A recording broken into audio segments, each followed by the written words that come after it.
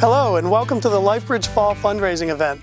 My name is Andy Johnson and I have the privilege of being the Executive Director of Lifebridge, a nonprofit 501c3 mentoring program seeking to change the lives of at-risk kids through mentoring.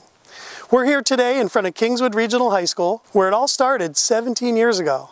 Today we're mentoring kids in 10 public schools and partnering with over 20 churches in the local area. You're going to hear from various speakers who are going to help us understand youth culture, family dynamics, and mental health issues.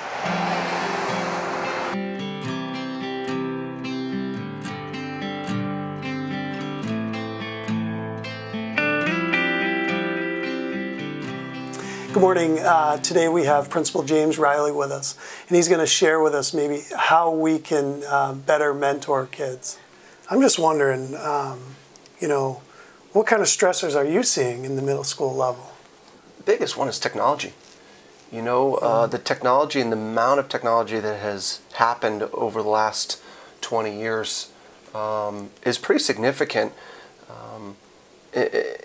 Kids don't have a break. You got your Snapchat, your Instagram, your TikToks, your Discords, your, you name it. And your Roblox, right? I mean, even the kids getting older playing the Roblox, it's a different universe for I try to stay up with it, but it's a different, if not metaverse, right? I mean, these kids are now living in metaverses with Roblox, with the VR.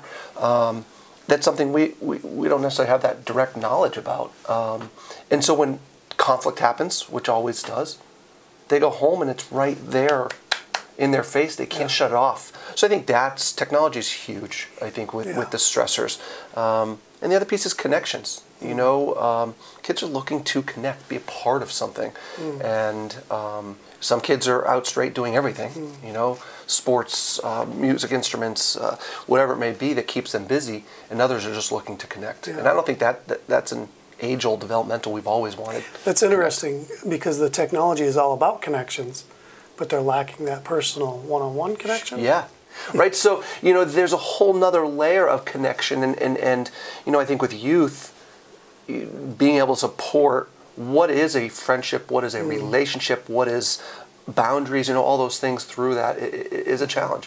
When kids develop and compensate for whatever's going on because of the parents having to work and grandparents raising grandkids, and they get to this level and they've built these compensatory skills for them.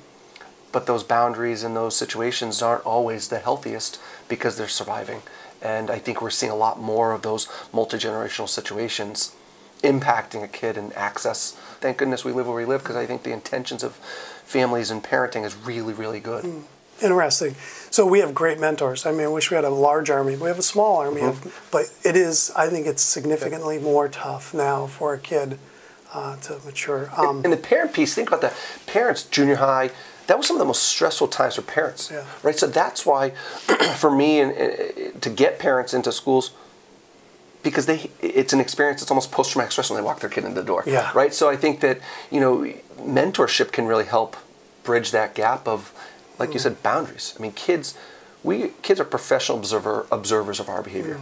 The stability of a mentor, I think, is huge. And I don't think they need to know all the technology. I just think they need to know there are fads, there are things that are going on to at least break that ice, right? They're connecting with other adults. And I would say that's the biggest struggle for our mentors, is they don't see the outcomes, and their expectations are high. And the outcomes are slow to come. If not, sometimes they don't show up until 5 years down the road. 100%. It's very difficult, but they're great people and they hang in there. We try to stuff it back at them, show it to them, so they see it. And hopefully that's the reward back of your time and of that energy and of that sleeping at night, being like, oh, geez, I'm really worried that this is what's going on at home. It's not to fix it, but to know that we are making a difference. And we might not see it until they're a parent. We might not, and that's okay. And I've been doing this long enough. I see that. I have parents coaching with me. Now that I knew when they were in high school.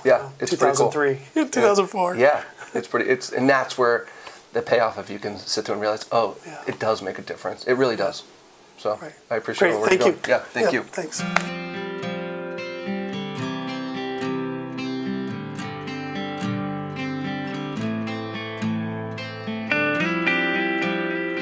got your information here, Public Health Program Manager. Yeah. Tell me about what you do, who you are, and, what you guys try to accomplish. Yeah, so I work for Stratford County Public Health Network. We are also out of a nonprofit. So Ashley, Lifebridge is a mentoring program, and we've been working with kids for about 17 years. We started in May 2004. I hear this all the time in prevention trainings about how having trusted adults is such an important piece of kids' health. So that's really awesome that you all do that. Yeah. I was facilitating a program called Thought and Life Skills, which is all about building basic resilience skills in youth, whether it's through starting in middle school into high school. So really just thinking about that transition period of when they leave high school, like, do they have the skills to know how to goal set, and how, they have coping skills? Do they know how to effectively communicate, and things like that? In your line of work, what are the most difficult challenges you see youth facing in today's culture? Yeah, I would say that the cultural impact that the media has had on kids is exponential. And that's not just social media. I'm really interested in the impact of social media on the brain and kids' mental health. But it's also the media in general, right? So what we read, what we intake really impacts how we think and how we feel. I think that's a huge piece of why youth are struggling. Another really big piece is the financial and economic impact on families. Would you be interested in expanding on that a little bit, what you're thinking? Yeah, for sure. So obviously there are advertisements that kids see on social media, whether that's YouTube, whether it's on, any other source of or platform, but it's that interaction with each other that's not real, right? Like it is, and it's still valid. So the relationships that you build online are still relationships. It's still a connection, but it's lacking these very important pieces of interaction. So let me ask you one last question. How do you see one-on-one mentoring helping a teen deal with these issues? I think it's to what you were talking about. It's a one-on-one connection, right? Like it's somebody cares, they're listening to me, they care about what I have to say. And even if you have strong parental role models or relationships in your life, I think that crucial piece is that those trusted adults. If I think back to, when I was that age, it was the people around me, whether it was at church or grandparents, that really had a significant impact on me because they were other trusted adults that I could talk to, even if I couldn't talk to my parents. Ashley, thank you so much for your time. I really appreciate that. It's been great getting to know you. And if there's any way we can partner down the road, that'd be wonderful. We work, like I said, in all these different areas, and they're hurting kids everywhere. And, I agree. We'd be happy to do that.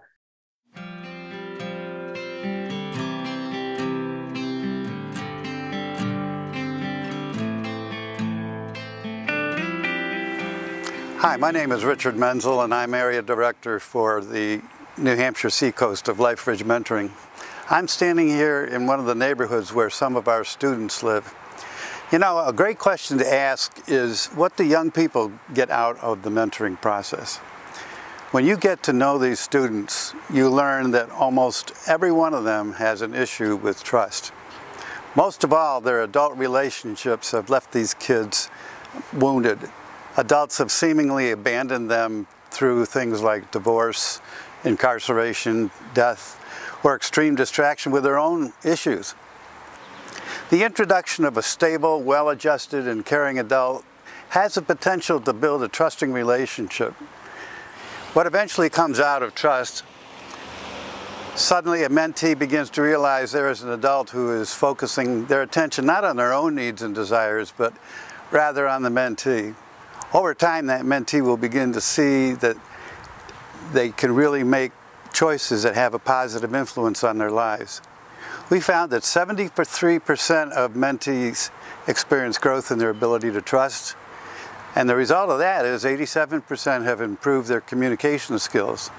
50% demonstrate a behavioral difference among their family members and others. 67% demonstrate improved social skills, and 57% show an improvement in their academic experience. Over the last 4 years, Lifebridge Mentors have invested over 5,000 hours with young people at risk. This included a year and a half of COVID virus, which challenged mentoring in every other aspect of our lives. And yet, our resourceful volunteers found ways to stay in touch and to build trust. Listen to our next presenter, a former mentee, as he explains how the Lifebridge Mentoring program impacted him.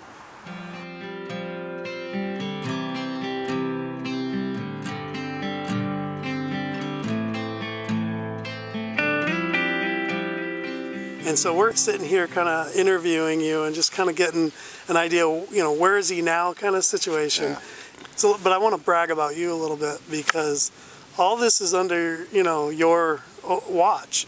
And we got a kid from Ospey who, you know, was a very sharp student, but not necessarily the best behaved kid, and joined the crowd, right? And here he is, you got a guy who owns this place and he gives you full control and full oversight of the whole marina, all these boats, and gives you a place to live. I'm very, very blessed. And here we are, I mean, 15 years later, and it's amazing. You got your wonderful wife, you got a house. This guy, you know, says, hey, if you work for me, you get to live here.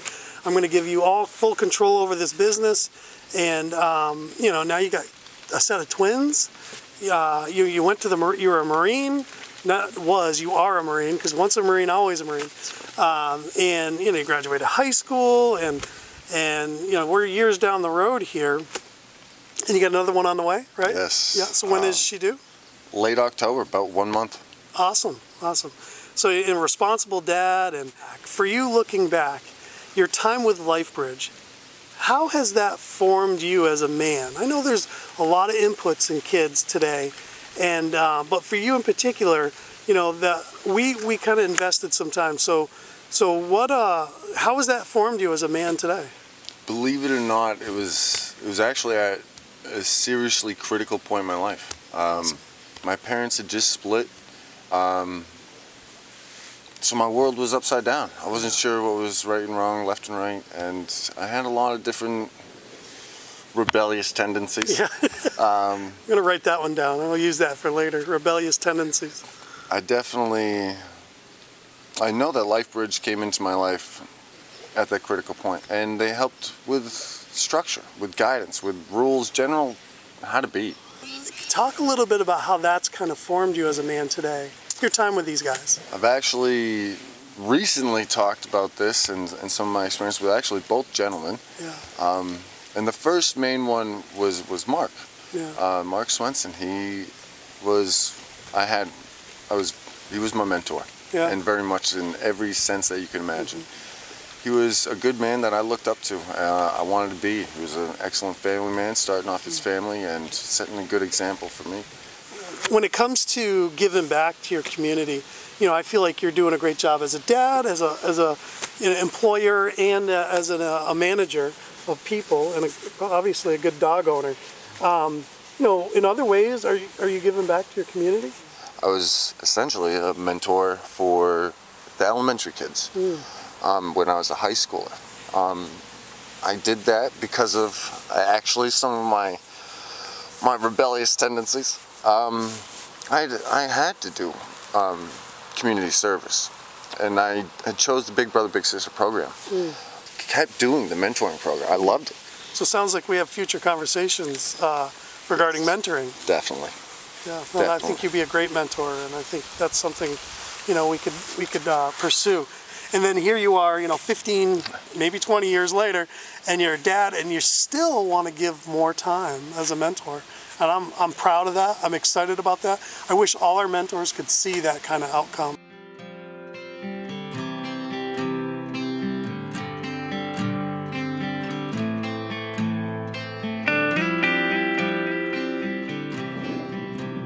Hi, I'm Mike Moore. I'm the chair of the board of Lifebridge. On behalf of the board and our entire team, I'd like to thank you for taking time out to watch this important video. One of the things that is most important about being a member of the board is providing support and oversight to our staff and the organization. And that also includes oversight of the annual operating budget. Nearly 70% of our annual budget is dedicated to funding and supporting our staff. And the staff are tasked each year with raising their support, one ask at a time, through individual gifts, foundation, and grants. And they do a great job of doing that each and every year. The rest of our operating budget, about 30%, is raised through events just like this, and our annual golf tournament, things like pie sales and virtual 5Ks, and a host of other events that we've put together over the years. And that's where you come in. We're looking to raise close to $45,000 over the next several weeks as we look ahead to the end of this calendar year to set the stage for 2022 and to finish 2021 in a strong position. 2022 is going to be a great year for Lifebridge. We're looking forward to increasing our number of matches from 29 to 40 or more. That's 11 new lives changed by Lifebridge mentors. How do we get there? We need to recruit 15 or more new mentors. Recruit them, train them, equip them, and underwrite them. And we're looking to establish a relationship with at least one new school to add to the list of schools that we serve in the Lakes region, on the Seacoast, and throughout our state. We're looking to make a much greater impact in 2022 on the lives of mentees and their families. What you will see next will give you that much more insight into the impact that our mentors have on their mentees, now and for the future. In addition, you'll see the impact that our mentors have on a mentee's family. I ask you to join us in helping make 2022 the best year ever for Lifebridge, one mentee at a time. Thank you.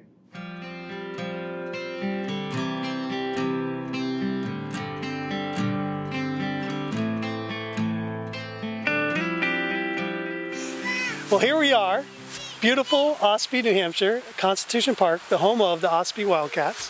What a beautiful day it is today, and I have Ashley with me. And Ashley's a mother, among many things, but she's a mother of multiple kids in our program. And she's a mother of 3. Ashley, thank you for doing this. You're welcome. You know, we're talking today just about what's going on with kids and culture and how messy it is. And you know, you do a great job. And you know, we see what you're doing and see how hard it is and how well you're doing it. You know, what makes it difficult to raise kids in this culture? Social media.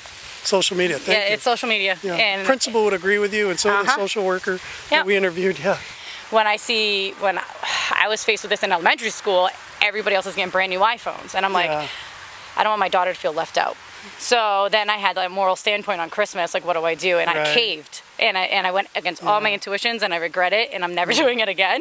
But then you have, like, with the cell phones and what they're seeing, and it's that saying where boredom is an opportunity for creativity, and all cell phones do, and social media in particular, it drains your time and valuable moments where it could have been developing skills to be something or somebody, or interest in hobbies, and making you better adults. That is absolutely wisdom. Yeah. But I want you to know that every parent is in the same boat, and we got 5 at our house, and those cell phones are the biggest issue we have to deal with, you know, bar none, on a daily basis. Now, there are bigger issues, but this thing is there every day, and it adds up to being a lot of stress. So you're not alone in that. This has been great. I want to thank you for being willing to share your heart. You know, so because you have kids in the mentoring program, how do you see mentoring help any of this? So that's probably the toughest question, because I see that where it benefits me is that I have a trusting relationship with the mentor, but enough that I don't feel like I have to, I don't feel like she has to tell me anything. I trust her, and I trust her judgment. Both of them. There's 2 mentors. They can go to a safe adult for help. And just overall, just different perspectives, because I'm not always right, so maybe hearing it from a different adult could be better. I'm thankful you used the word trust, because what we talk about is putting a trusted adult in a kid's life. And generally, you think, oh, the kid needs to trust the adult. But really, we need the parent to trust the adult as well, and trust that we as an organization are putting a healthy, trusted adult in the kids. You know, and the school system has to trust that we do that too. So across the board, we try to maintain this trust. And, you know, it's pretty easy when you pull from a group of people that are so solid. And it's very difficult. We only got like 40 mentors right now. Yeah. And that's because it's hard to find trusted adults. And Yep. And when we do, we hold on to them. Yep. No, I definitely agree with that. Do you think this has benefited your daughter in any way, or one of your daughters? So mostly, actually, both of them, yes. So it takes them away from them having that always need to be on Xbox, computer, media. Yeah. And it's giving them opportunities to do creative things, whether it goes swimming, baking, in particular baking. The mentor can give her answers to questions, and that you may not have. I don't have it. Yeah, sure. So that was really awesome to see because I think it's benefited her. And then my other child, just having, just knowing that she has that person there that's rooting her on and encouraging her to just do better has been amazing for her. Well, in a world of kids, she has trust issues too. yeah. So. In a world of kids that don't do anything but sit and watch video and play video games, your kids are very active in sports, active in school. They're great kids and they're doing a great job. And so are you. So thank you so much, Ashley. You're doing a great job, and thanks for helping us out with this. Yeah, you're welcome. That's great. Yeah, thanks for having me.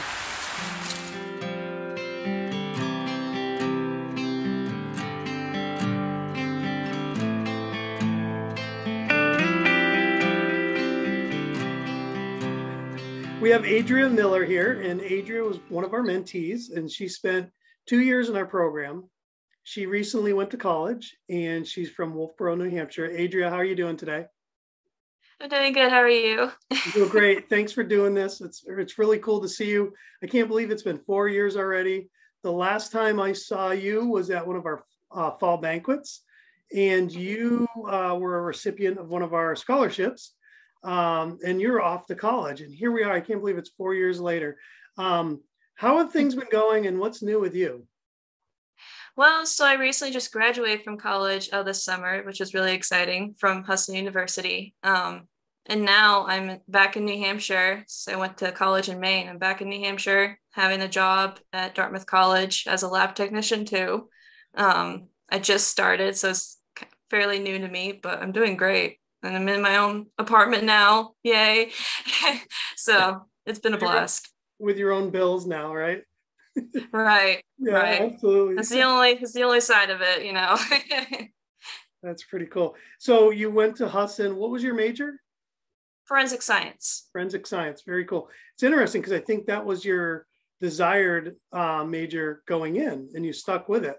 You're one of the few. Yep. Congratulations. I'm so excited for you, and it's been great to catch up. So what are your plans going forward? What are you looking ahead? What are you thinking?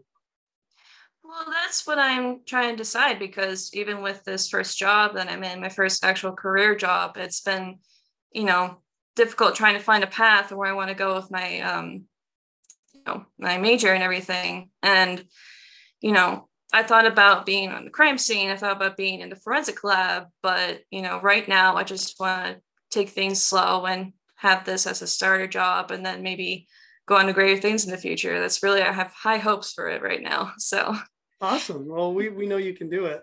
That's for sure. So then if you look back, my goodness, you had a mentor, I think it was like up until 2017. And you spent 2 years in our mentoring program. Looking back, how has your experience with Lifebridge kind of helped form you? And I know there's a lot of input in kids. You have good teachers, you have good guidance counselors, but you in particular had a good mentor. How has your experience with Lifebridge kind of formed you as a woman, the woman you are today?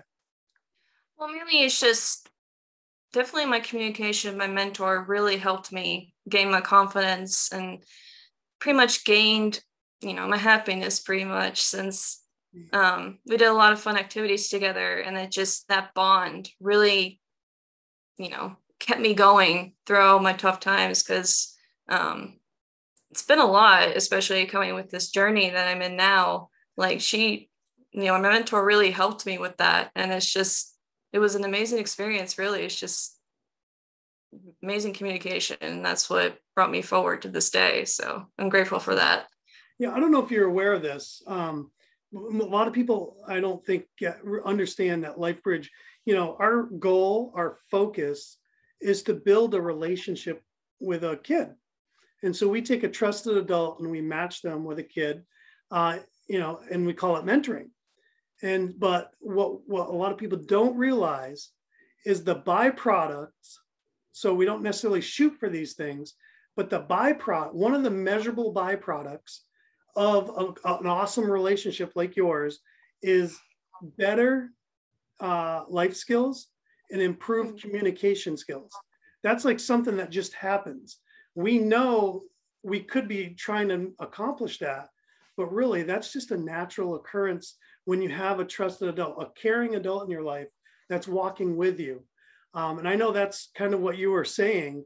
It kind of helped pull you out of your shell a little bit and helped you see how to communicate better and allow you experience it and exercise it. And I think that's really cool. And, a lot of people take that for granted. They really do. Mm-hmm. And I think, and we also measure behavior changes, academic performance, leadership skills. We measure all these things. Again, we don't shoot for them, but they're byproducts of this authentic relationship. And that's why we love mentoring. That's why we do what we do. And I'm so proud of you. I think you are just awesome. I think you got a lot of cool things ahead of you. I mean, even coming out of college and being in your own apartment and having your first job, you're already light years ahead of most college graduates. I'm talking, graduating last year, and now look at you. And this is all in the midst of a pandemic and all that. And I just think it's awesome. Andrea, thank you so much for hanging out with us tonight. Thank you. And again, I would encourage you to fill out a scholarship form because I think we can help you with some, you've already spent a lot of money. I think we could help with paying a little bit of that off. And if you decide to go to get your master's degree, which I think you ought to consider, you could continue. You can get a scholarship up to three times, and so you've only gotten one or received one. Great job! Thank you. Thank you so much. Yeah, have a great day. Okay. You too. The entire organization of Lifebridge, I want to thank you for your time. We could not do this without your support. Thank you. Thank you so much for mentoring me. I have enjoyed all of our visits and I feel like it's such a strong bond with each other, so thank you very much. Thanks, Mr. Miller. I'm so glad you're my mentor now, and I had a great time playing basketball, so I hope we can do it again.